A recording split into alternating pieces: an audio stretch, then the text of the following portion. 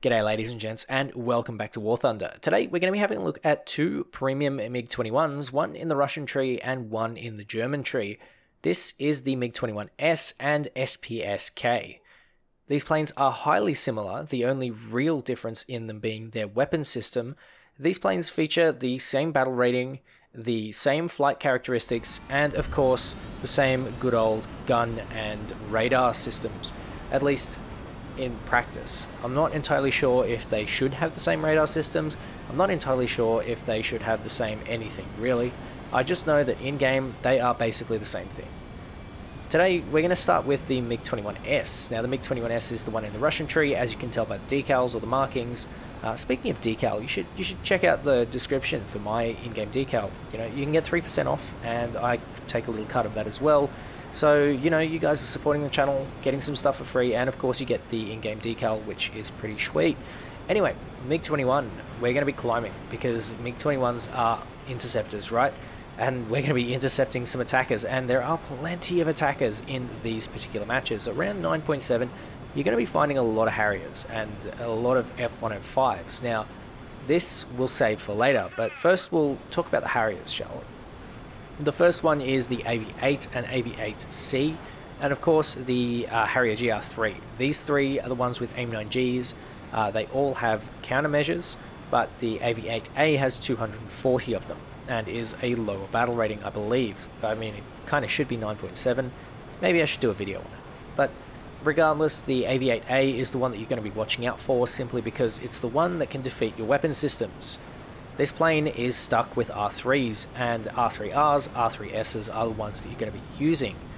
These are the primary way that you're going to be getting kills. Now, I personally recommend that you take two of each, because that gives you plenty of versatility, and if you're going to be climbing like me, then the radar is going to become more and more effective because there's less ground clutter. The first target here we're going to look at is the Harrier, and this particular one is going to go down for the A5.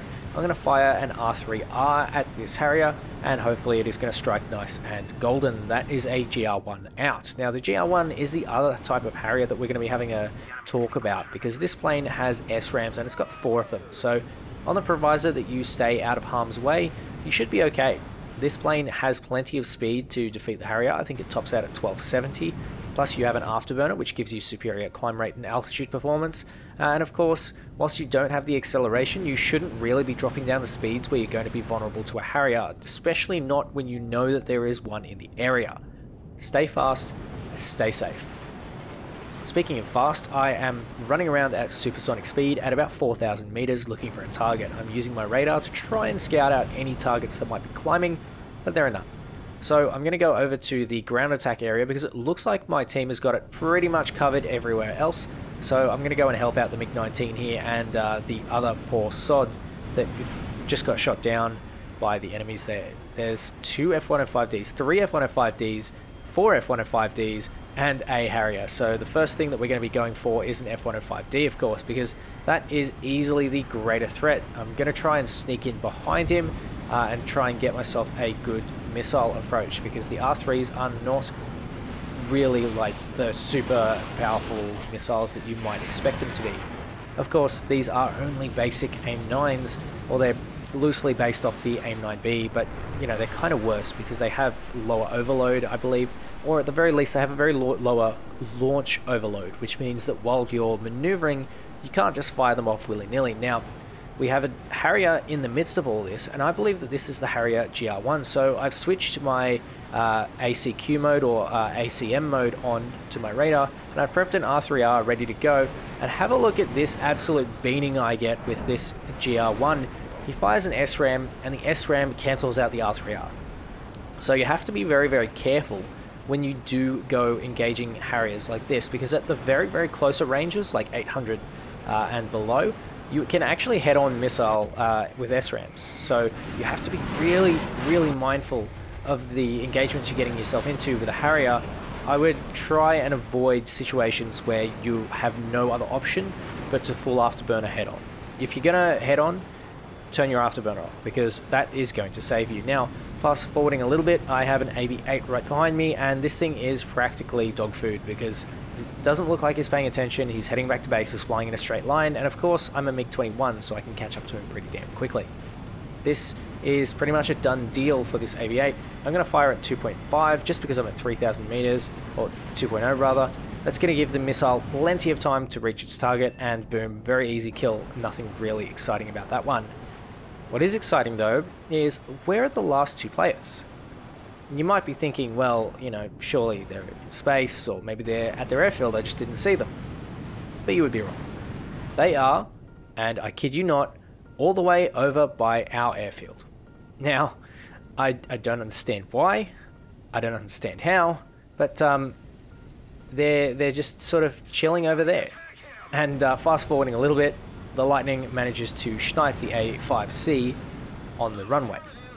I don't understand how that happens, because every time I go for a runway kill like that, or I come even within an inch of the range of those missiles, they'll open up like nothing else, and I die. However, when this particular Lightning decides that he wants to cowabunga and kill an A5C on the runway, I guess that's the A5C's fault for buying the A5C, because it is the Devil's Own. But that being said, it shouldn't really be happening. If the A5C, or if any plane for that matter, is landing and rearming, the airfield should do its utmost to protect that plane. If the enemy is, or if the player is abusing the airfield AA, that should be something that is frowned upon and something that should be curbed. Now, I do detail this in a video. I will try and leave it in the description below, but it is one of the videos that I am, to be honest, the most proud of. So, Lightning here, coming in. I don't even think he notices me. Now, with this particular plane, you are actually faster than the English Electric Lightning, which means that you can catch them in a straight line, you can outturn them. I think the only thing that you can't do is super cruise faster than them, or at least like no afterburner, straight line dogfight. The Lightning might win, but I'm pretty damn sure that the MiG-21S is better than the Lightning in pretty much every single way, maybe except for first turn, maybe something else. Let me know in the comment section below, but I am pretty damn sure. Maybe climb rate. Climb rate might be the only thing, but yeah, the AV-8 is another one that joins the club here with the airfield strafing. But my god, isn't that quite the sight to see? The airfield AA doing a whole lot of fuck all, and a Lightning that's not really paying attention. Let's move on to a match that's perhaps a little bit more on the exciting side. The MiG-21S is a plane that you don't really get too many, let's say, exciting matches to play. You're more a support fighter, you're more sitting on the periphery, and of course, you're more just sort of trying to stay fast and trying to get yourself some kills on unsuspecting enemies. Your weapon system here is the one thing that is going to limit you, and having R3s is absolutely a detriment to this plane. It means that it is a lot less capable than it otherwise might be, and kind of limits it to being just a PFM with an extra set of missiles. It is kind of frustrating, it is kind of sad. I'm sure this thing should maybe, like, can it carry R60s? I have no idea. I'm not an expert on the subject, but let me know in the comment section below. You guys, like I've always said, are a wealth of knowledge, and therefore I would love to hear what you guys have to say about the MiG-21S. Did it carry R60s in real life? Did it carry even R13Ms in real life? Maybe there's a version of it that does. Let me know. Anyway, speaking of going after, I'm not going to call them easy kills, but I'm certainly going to call them kills of opportunity. These are planes that might otherwise not be paying attention. This J-29D might become victim number one, but unfortunately I missed the shot, and the Su-7 might perish in this particular engagement simply because there's an F-105D firing missiles, and the missiles unfortunately land. Now, the J-29 has pitched up so hard that it's lost all of its energy, and the F-105D is slowly regaining his. The T2 is also in the same boat, so I'm going to see if I can get myself another kill of opportunity, lining myself up again. This time I have one less teammate to work with though, so T2 is first. The T2 looks quite slow. I absolutely miss my shots, like where the hell am I aiming, and managed to turn the plane around for another go. The F-105 is in the distance, so I'm going to shoot the missile at the J-29D because he's slow, and finish the T2 off with the guns before hopefully the MiG-21F is saved. There we go. Very nice indeed. It did cost me a bit more time than I was expecting, and I will say that if I had R60s, that engagement would have been a lot shorter than otherwise I would have hoped. Perhaps I should have loaded up the R3Rs and gone for a little bit more long-range stuff, but that's no time left to dwell on this. We have an F-105 coming in and trying to engage us here. AIM-9Es are fairly easy to dodge, you just have to keep your speed. And I think that's the one key with the MiG-21 that a lot of people sort of fail to realise. This plane, whilst you can turn, you need to keep your speed up, because you're going to bleed all of your energy in one turn. And that's just going to leave you vulnerable to other enemies, so you just need to make sure that you maintain the speed and pick 1 versus 1s. Now, a 1 versus 1 with an F-105 is going to be an easy win, you just have to get him to commit to you. So there's really, you're basically left to wish that this guy was dumb and did some dumb shit. But until then, you kind of just have to zoom around as a support fighter. Now, in this case, I've noticed that there is a friendly that is in a bit of trouble, and the F-105D looks like he might just be sitting on the periphery. So A-32A, which is basically a Fat Hunter, or alternatively a Lanson that is just bad. It's going to be a little bit difficult to see if I can get him lined up. I've managed to just get him in range, just waiting for that missile to get within a nice little angle, and I've lined up the A-32A, but unfortunately the G91 goes down, and this leaves me with another A-32A who's not paying attention, which is kind of going to be the majority of your kills. And unfortunately for me, it looks like this A-32A is starting to maneuver. When you get to this maneuvering stage, like, you can sit behind the A-32A all day long, because this thing is a pile of junk, but it's just a matter of getting your limited ammunition on target, and I'm really struggling with that. I've used up half my ammunition. There's the almost the other half here, and the A-32A is still yet to go down. Looks like he's got no tail, so I'm just going to let him crash, and the Buccaneer decides that he wants to crash for me instead. But that's okay, because the MiG-21 F-13 gets the kill, which is much deserved here. So, the MiG-21S is one of those planes that is sort of very limited. You can't quite engage whatever target you want. You can't quite do whatever the hell you want, because you, like I've said, are limited by your armament. It's not a plane that you can dictate the battle with. It's unfortunately relegated to being a support, or alternatively a crutch for your enemies to bash your team with. Anyway, moving on, we are going to do the SPS-K. Now, I do have a bit more of a favourable opinion on the SPS-K, simply because it's one of those planes that has a little bit more versatility. Now, you can swap out your guns for flares or chaff. You can also carry the R60, and for me, this gives this plane a little extra versatility, and that's something that cannot be understated. Today, we're going to be using the R3s and the R3 and the guns, of course, but the Aviate-C here is clearly on the ball, clearly using his noggin, and clearly dodging my missile. So F-104 or F-100 is going to be engaging us here. We're pretty much on the front foot already, and these are the types of engagements you're basically going to be picking. You need to pick 1v1s. You need to pick them where your allies are not going to come in hard and fast and kill you.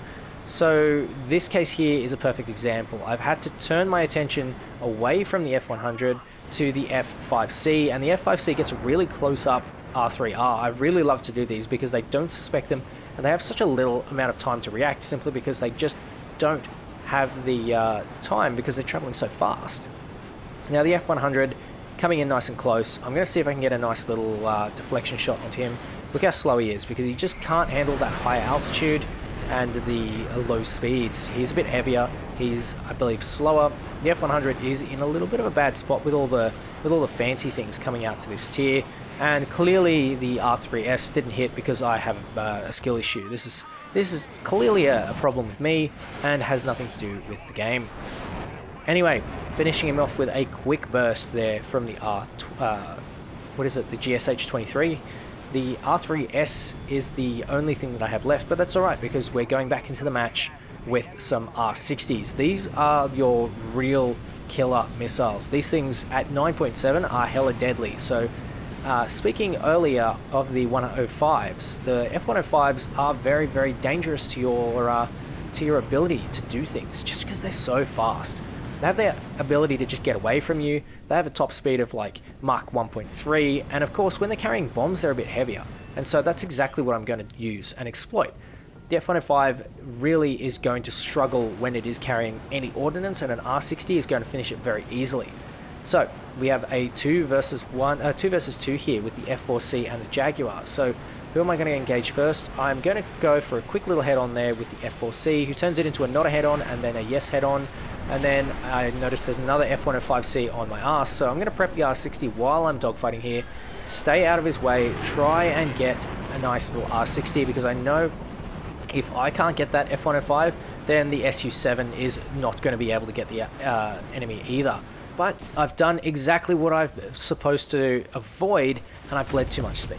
So the Jaguar finishes me with a quick missile. Bit sad, but there's nothing you can do except move on to the next match. And speaking of Jaguar, there is an enemy Jaguar looking towards the, I believe he's looking towards the bases. So I'm going to leave him be. There are bigger fish in the sea, and like I've always said, if you go for the first enemy, you never know what you're going to miss out on later on. And F105D is certainly looking like a very good candidate for an R60. Remember, you don't have the R60MKs, which are the export variant of the R60Ms, and in the game at the moment, functionally identical to R60Ms. You don't have them. You have the base ones that are on the Russian MiG-21 BIS, and the Aviate-A is going to be the first candidate for it, but unfortunately for him, he is going to go for the gun treatment instead. He's good. He's on the ball. He's using the flares, and because he's using flares, I only have 2 of these missiles. I am not even going to bother. Now, that SRAM definitely didn't appear from nowhere and is definitely not an issue with my internet. I still managed to get away from him because, like I said earlier, you are basically just relying on your speed. If you keep your speed up in this thing, you just zoom around, you can be a missile bus, and you can be a nice support. Now, being a support also means giving F105Ds a generous hug with an R60, so that's exactly what we're going to be doing here. And the Harrier is still lagging behind. I've got plenty of speed here, and the SU-7 is going to deal with the Harrier very, very nicely. Even though it's not going to kill him, it's going to get him off my 6, which gives me enough of an opportunity to nose up and go around for some more fun. Now the F5 has gone onto the SU-7-6, but because he is so preoccupied, this gives me an opportunity to warm up or to ready up a nice little missile for him. And maybe if I'm not going to give it to him, I'm going to give it to the Harrier, because the Harrier has no flares, it's a GR1. These are going to be the easier candidates for your R60s, and it looks like I managed to get a lock here. It's coming in really nice and close, and maybe I can save the SU-7 while I'm at it. I managed to crit the guy, and maybe I've just saved the SU-7. No, unfortunately, the SRAM manages to strike before he dies. So, F5C here, I'm going to pull a nice sharp turn because this thing has very, very good angle of attack. It's got some very, very good ability to pull, and now that I'm up into a vertical, I'm trying to keep my maneuvers as vertical as possible, and the F5C, I probably could have won in this dogfight, but it looks like my enemies, or my allies, same thing really, are going to get him before me, which is not too bad a thing. Either way, this F105D is going to present as a nice target as well. If I had an R3R or an R3S, this would have been really, really nice, but unfortunately for me, he's just pulling too much altitude away from me to even do anything. So I turn my attention back to the lucky F5C, who's somehow managed to escape death until this point. It looks like he's going into a vertical to avoid the F104G, but presents himself as a perfect target for me and my GSH-23-2. Perfect kill there, right there. Just a very, very nice, clean kill. So, with all of this kerfuffle going on about the SPS-K and the MiG-21S in this video, which one's the better one? I have to say, they're basically both the fucking same. The only difference is going to be the weapons and ordnance and anything else that it can carry. And you'll never guess, it's the German one that comes out on top. The MiG-21 SPS-K, because it has R60s, because it has the opportunity to carry flares, and I guess makes it more versatile. It just simply makes it more versatile.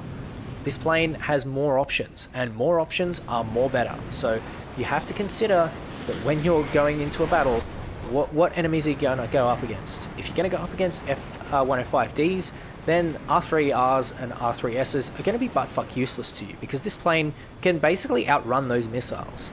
However, an R60 is going to be able to take out those types of planes a lot more effectively.